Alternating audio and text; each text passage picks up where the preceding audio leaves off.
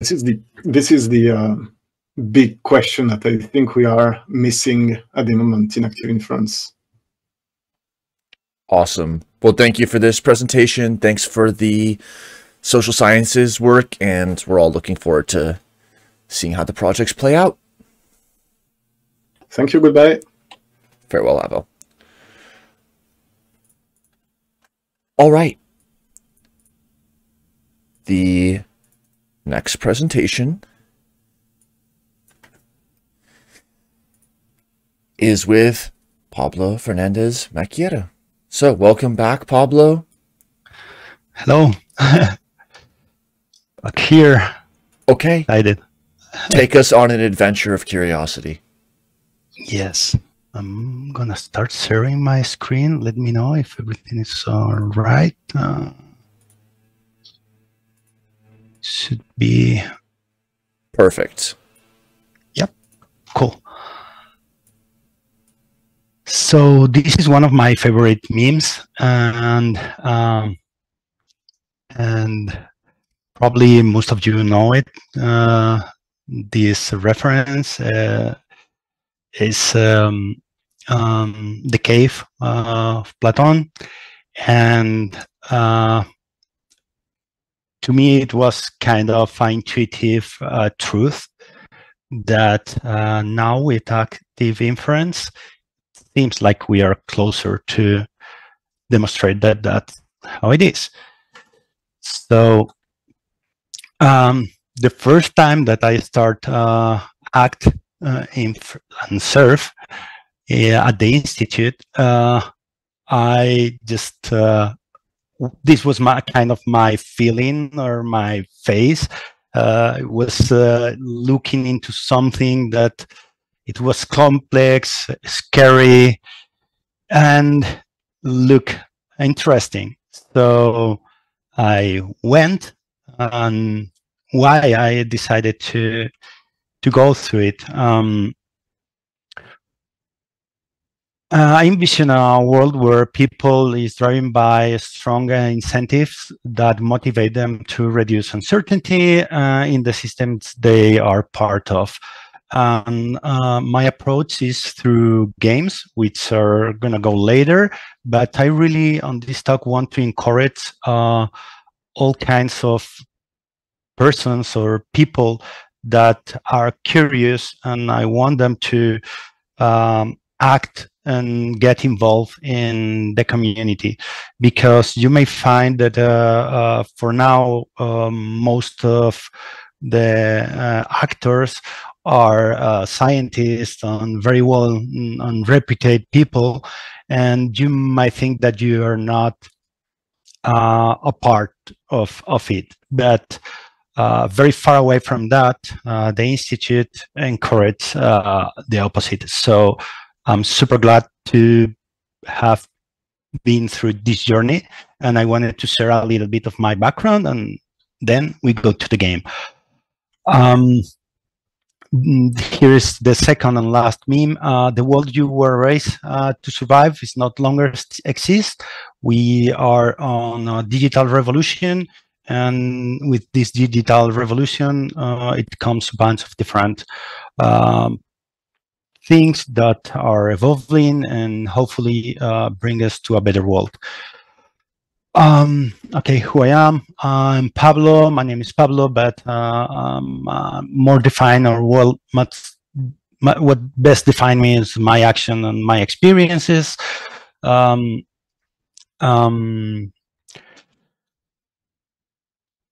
I think role game plays and sports and movies are super important. And as a kid, I was dyslexic, and the system didn't fill my necessities.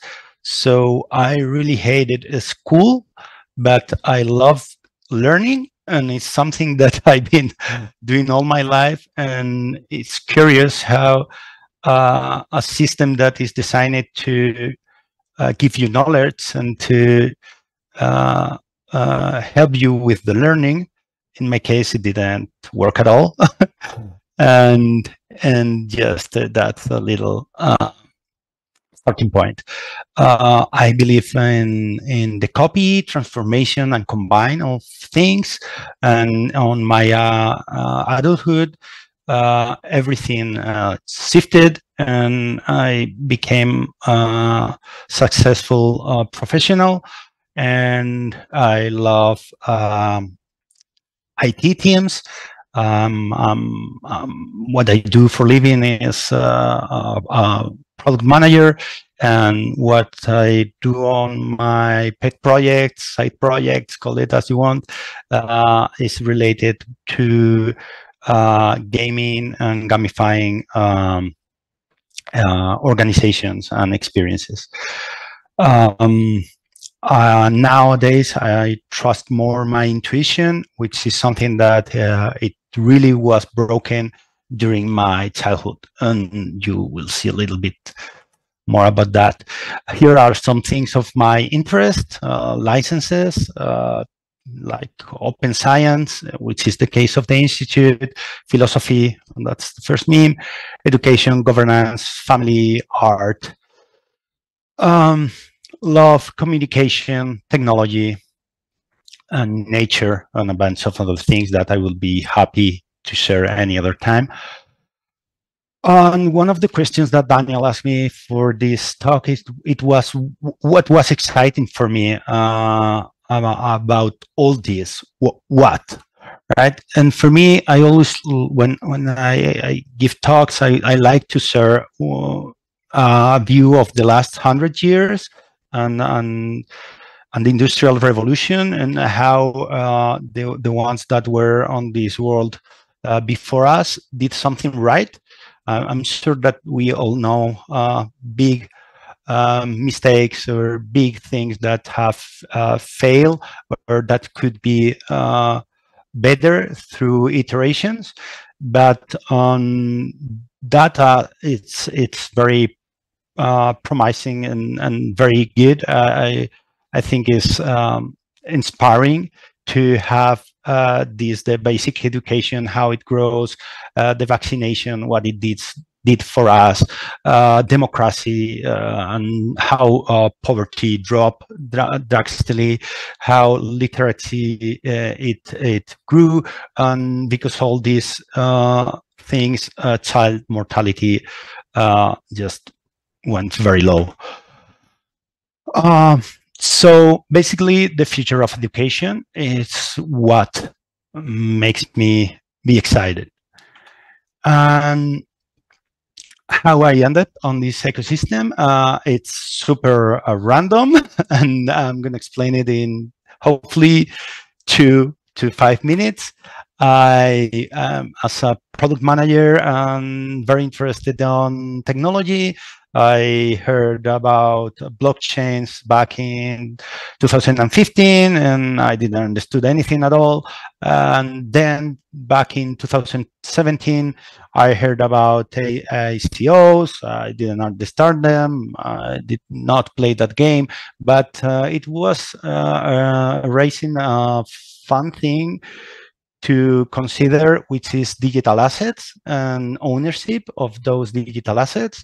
For now, we didn't have a technology that could scale and that was good enough to ensure that the digital assets that you own were yours, and you had the freedom of transaction on them. I did understand that very fast, and because I'm a game player, and as a game player, you always have your different assets and do things with them. And as well, I have been collecting music and all kind of digital assets.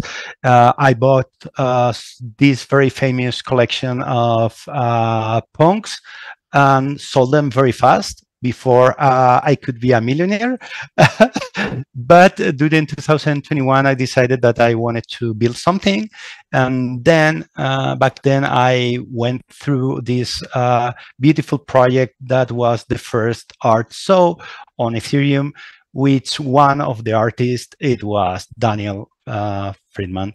So I, as a curious person and a person that has been working with artists, I always like to know what is the driver of those artists, what they do, and try to get in their worlds to understand better and to get as much information as I can before I decide to encourage or collect or just deep always deeper on music or art. For me is very nice thing to do.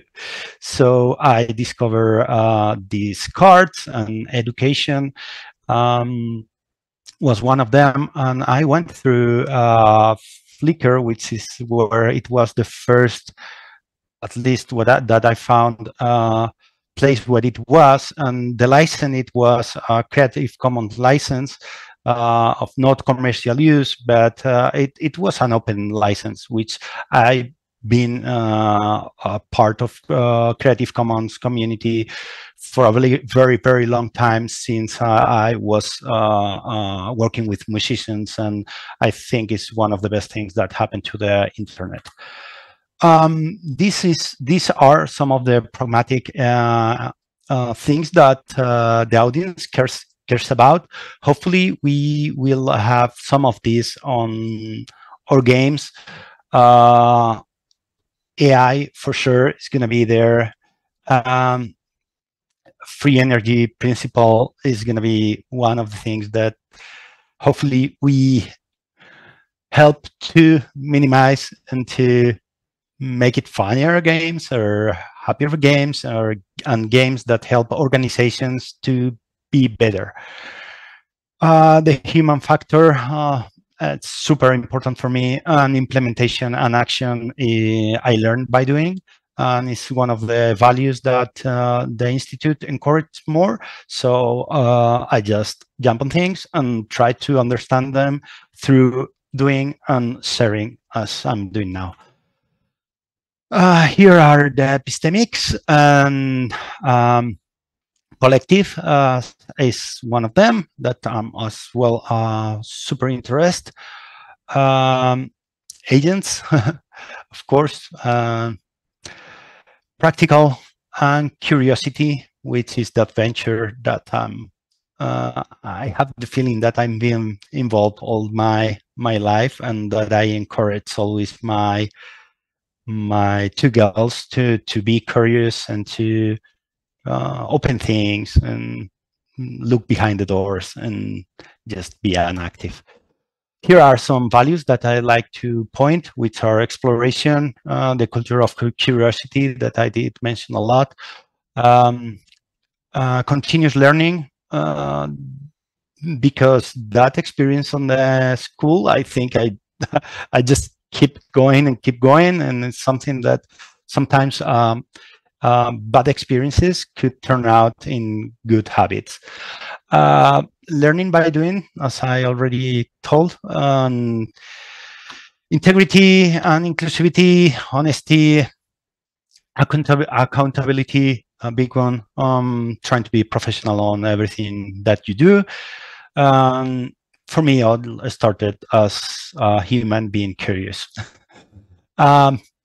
People of all backgrounds and perspectives are welcome to the Institute. I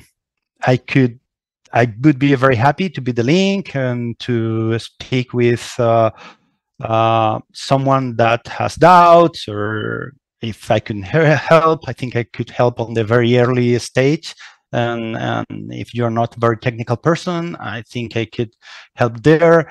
And yeah. And as we are learning by doing, I would love to everyone that's on the stream. I'm gonna share this link, which is a new game that we are testing, and I'm excited to share it with you. It's the Adventure of Curiosity, and here, Daniel, I'm gonna copy and paste the link. It would be awesome. Okay, there's a tiny typo on your slides. It just ends with a curiosity. Okay, thank you. But I'm gonna paste it into the YouTube live chat.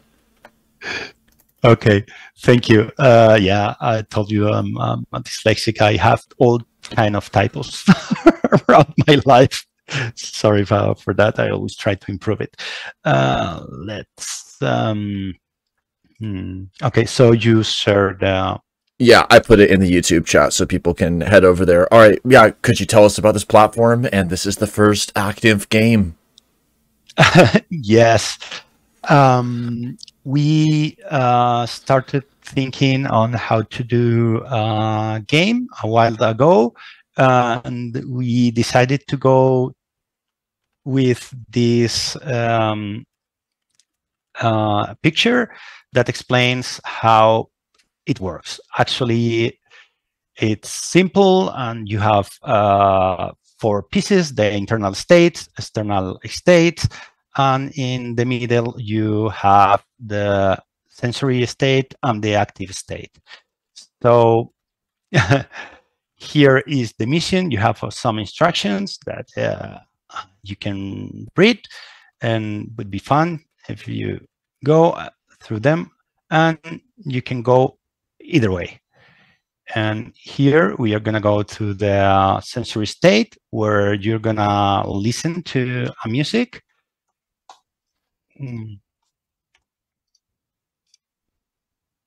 Where some notes you can censor that are not in the famous song of For Elise.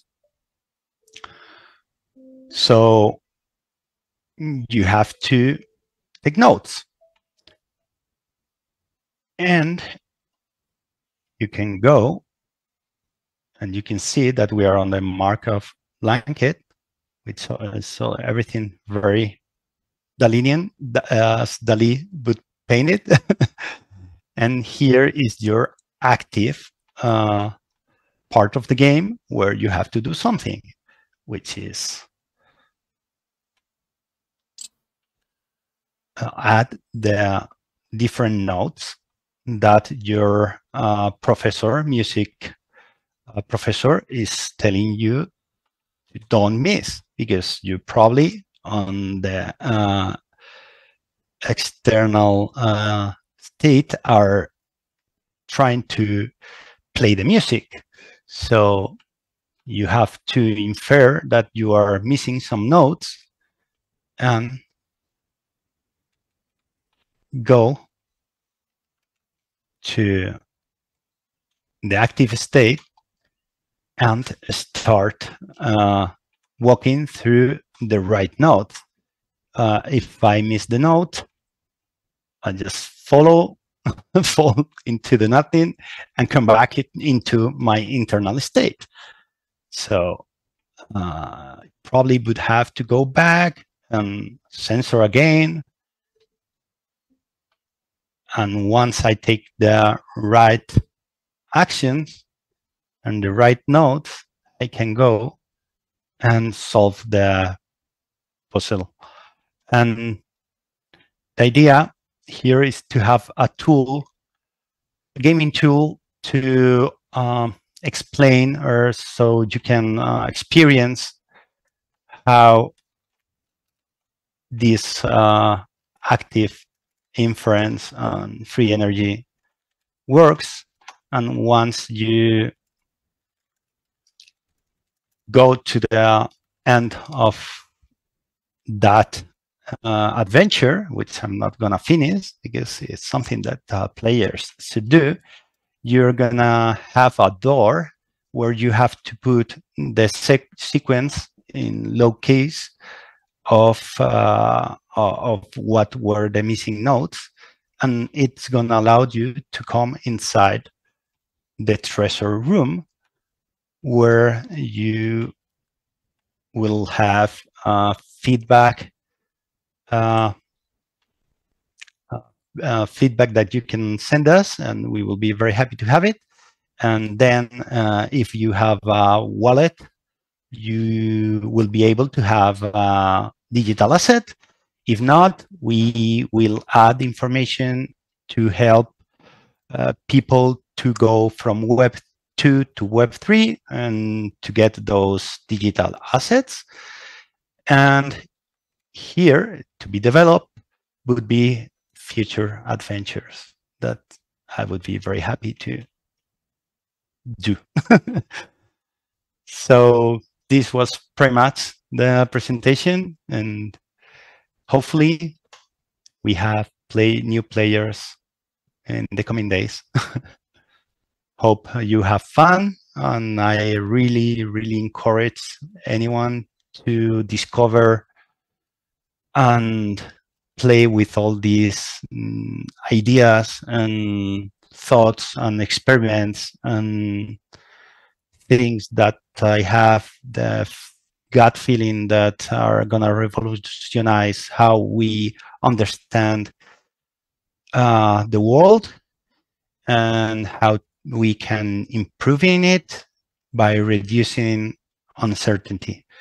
So thank you. And I don't know, Daniel, if you have any comments or something in this last 10 minutes. Oh yeah, we can definitely talk for a few minutes.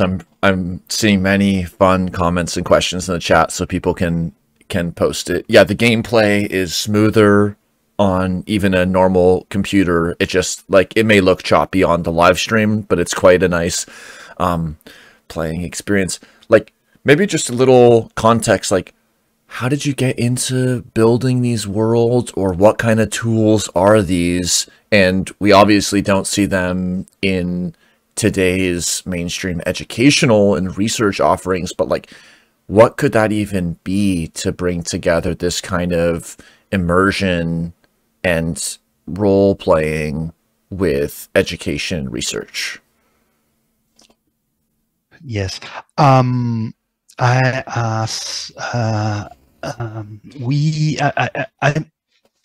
been playing role games, and role games, you have very diverse kind of players.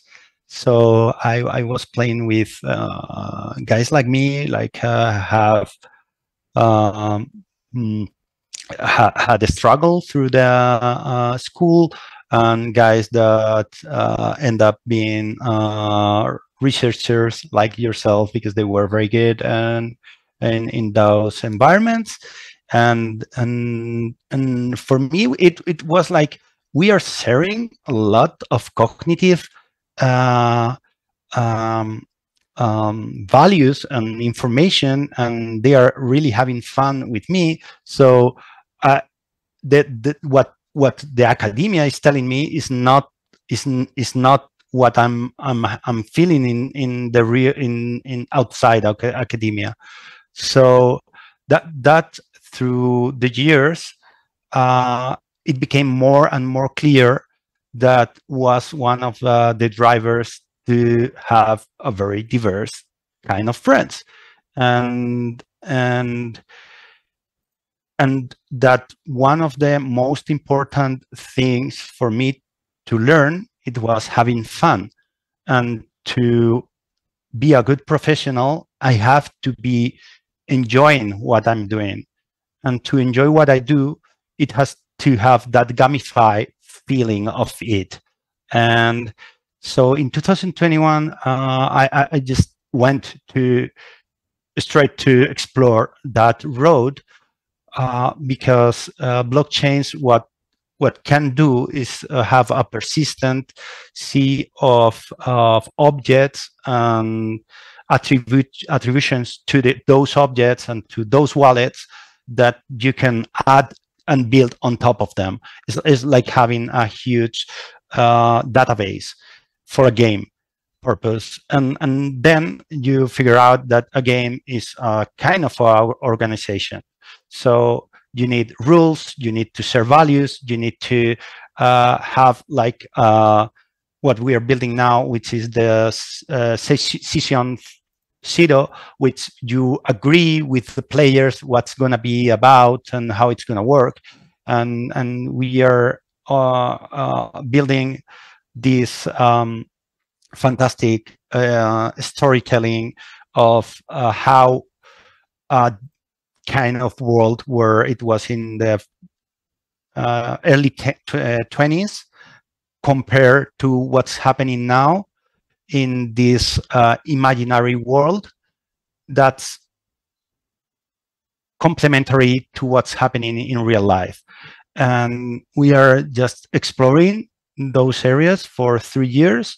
And once I got into the institute, we started sharing these ideas. You send us to do system thinking course that it was super cool. We explore and learn, and this document that I can share, it was very important for us to understand, and we find out the necessity to be able to computize what we are doing. So we start focusing more on ontology, on all the bricks that you need to understand, to build the skeleton of something that could last for decades, which is the idea. And we are trying to build it so everyone can copy, paste, fork it, and do whatever they want with the game, adapt it to their own organizations, and use it on their favor. And we are just exploring and having fun. That's awesome, and there's so many pieces there. It's true about the fun and the curiosity, those intrinsic motivations, like being 6 hours deep into counting ants in the desert, or 5,000 pipette pushes deep, or whatever it is in the trenches and in the last mile. And it can be easy to lose sight. But when we lose sight and when we put out the fire and the spark, it's a cold, dark night. And no career or status or extrinsic valuation is going to provide like simply the joy and the deeper meaning of like two people going on a little adventure, running around this space, being inside active inference rather than active inference being like this high-speed train that's leaving anyone behind, or you're on the outside and it's taking these twists and turns and you're getting thrown off.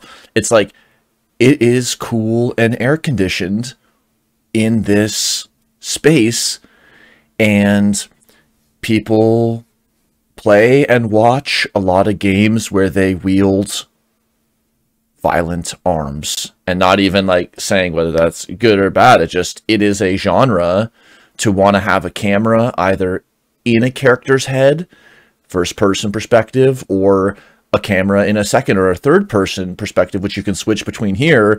And like those kinds of topics about like egocentric versus allocentric navigation, and our ability to have a perspective swap on ourself and be able to take that kind of like out of body situational awareness in real spatial settings, and just to be able to cruise through this space. And it's like, yeah, there's no right way to boomerang from extra. You could go from external to sensory. You could go here or there.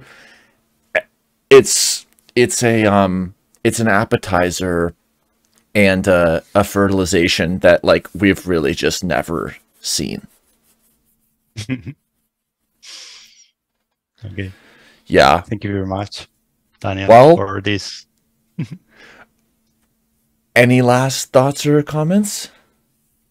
No, just enjoy while we are here, which is, I think, our mission. All right. Thank you, Pablo.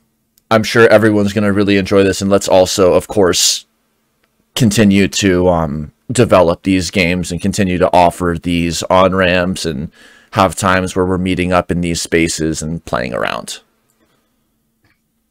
Thank you. All right. Cheers. Bye. Farewell.